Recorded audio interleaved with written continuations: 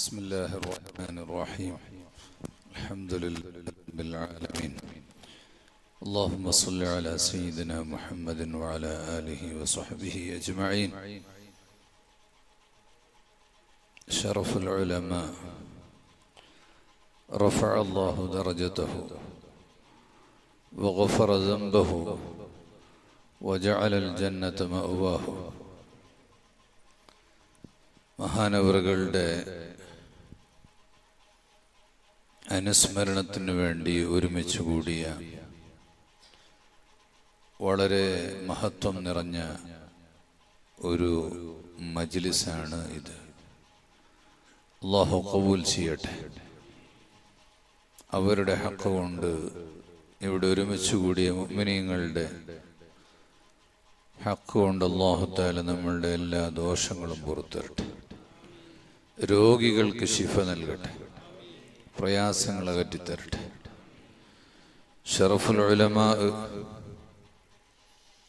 വളരെ വിനയാന്വിതനായ ഒരു പണ്ഡിതൻ, വലിയ ഹൈബത്തും വഖാറും ഉള്ള ഒരു പണ്ഡിതൻ, നിറഞ്ഞ താടിയും വട്ടമുഖവും ഗാംഭീര്യമുള്ള തലപ്പാവും, എന്നാൽ വളരെ വലിയ വിനയത്തോടുകൂടി വായ പൊത്തിക്കൊണ്ട് മാത്രം സംസാരിക്കും. ഏറ്റവും ചെറിയ കുട്ടികളോട് പോലും വലിയ ആദരവോടെ സംസാരിക്കും. അവരുടെ ഒരു ജീവിത ശൈലിയും സംസാരവും ഒക്കെ കണ്ടാൽ ഇത്ര വലിയൊരു സ്ഥാപനം പടുത്തുയർത്താനുള്ള വലിയൊരു കഴിവുള്ള ആളാണ് എന്ന് തോന്നുകയില്ല. വലിയ ശബ്ദമിട്ട പ്രഭാഷണങ്ങളോ ജാടകളോ ഒന്നുമില്ല. എന്നാൽ കേരളത്തിലും കേരളാനുബന്ധ കർണാടകയിലും മലയാളി കർണാടകയിലും ഉള്ള ഒട്ടനവധി സ്ഥാപനങ്ങളുടെ കൂട്ടത്തിൽ ശാന്തമായി വലിയ നിലക്ക് വളർന്നു വന്ന ഒരു സ്ഥാപനമാണ് അൽ മദീന. മറ്റ് സ്ഥാപനങ്ങൾക്കൊക്കെ അറിയപ്പെടുന്ന വലിയ നേതാക്കളായ ആളുകൾ അതിന്റെ നേതൃസ്ഥാനത്ത് ഉണ്ടെങ്കിൽ അബ്ബാസ് ഉസ്താദ് അങ്ങനെ പൊതുജനങ്ങൾക്കിടയിലൊന്നും വലിയ അറിയപ്പെട്ട ഒരു വ്യക്തിത്വമല്ല. പക്ഷേ അറബ് രാജ്യങ്ങളിലും മറ്റും വലിയ ആളുകളുമായി അവരുടെ ഒരു ബന്ധം വേറെ ആർക്കും എത്തിപ്പെടാൻ കഴിയാത്ത അത്രയും സ്ഥലങ്ങളിലേക്കൊരു ബന്ധമായിരുന്നു.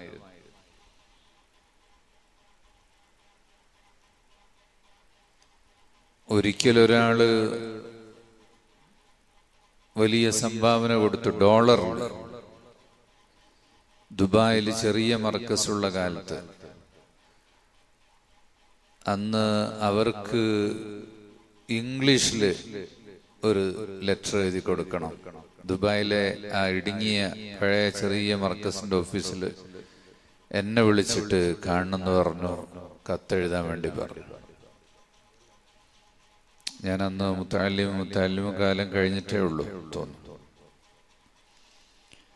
അതുപോലെ പല വിഷയത്തിലും ഈ വിനീതനായ എന്നോട് സംസാരിക്കാറുണ്ട്. എന്ന് വെക്കുമ്പോ മറ്റുള്ളവരോടൊക്കെ എത്രമാത്രമായിരിക്കും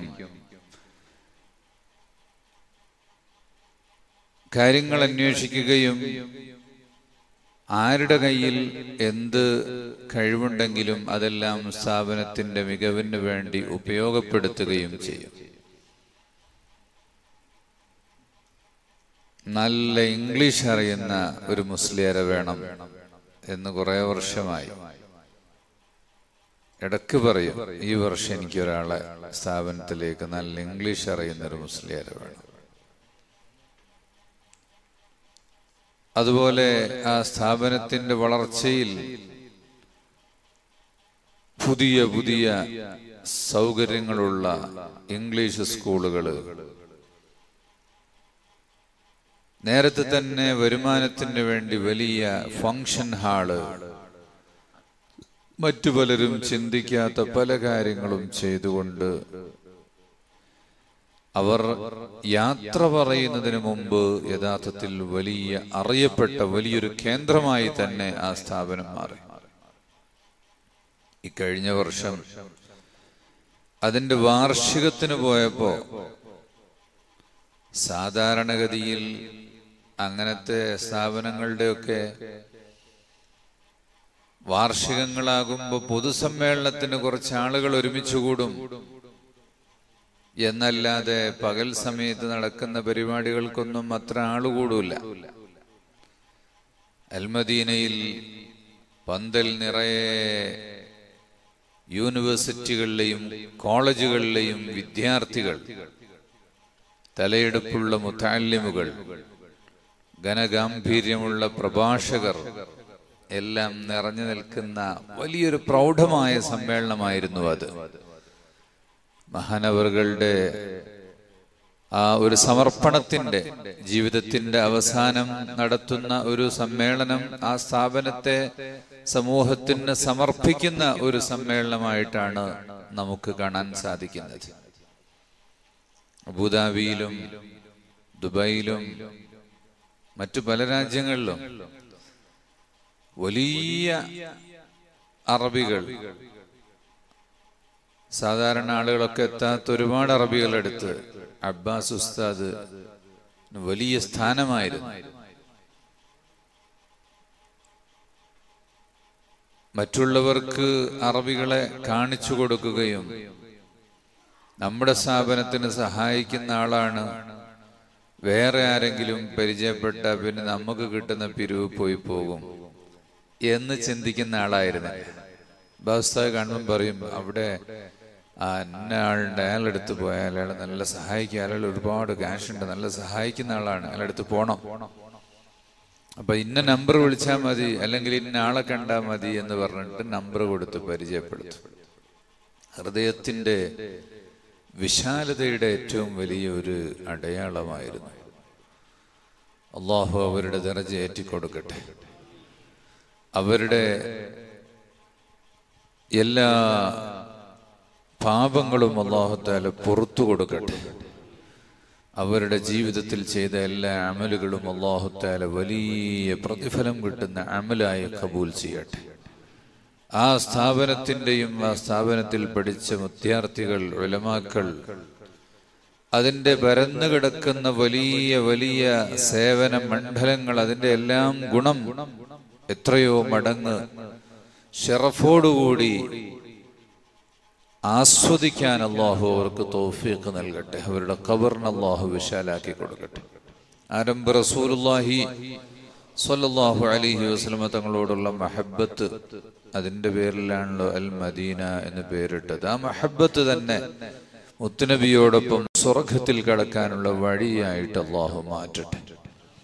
അവരുടെ മകൻ അബ്ദുൽ ഖാദിർ സഖാഫി, മറ്റു മക്കൾ, ശിഷ്യന്മാർ, സ്ഥാപനത്തിന്റെ മറ്റ് ഭാരവാഹികൾ, മാനേജ്മെന്റ്, എല്ലാവർക്കും ആ സ്ഥാപനത്തെ വളരെ മെച്ചപ്പെട്ട രീതിയിൽ മുന്നോട്ട് നയിക്കാൻ അല്ലാഹു തൗഫീഖ് നൽകട്ടെ.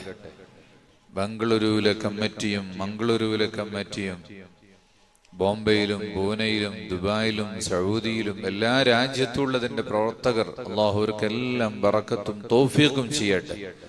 ഉസ്താദ് അവരുടെ വിയോഗം അവരുടെ മനസ്സിലൊന്നും ഒരു നിരാശയും വരുത്താതെ അത് സമാധാനത്തോടുകൂടി ആ സ്ഥാപനത്തെ യാതൊരു മാറ്റവുമില്ലാതെ നെഞ്ചകത്ത് സൂക്ഷിച്ച് വളർത്താൻ അല്ലാഹു തൗഫീഖ് നൽകട്ടെ.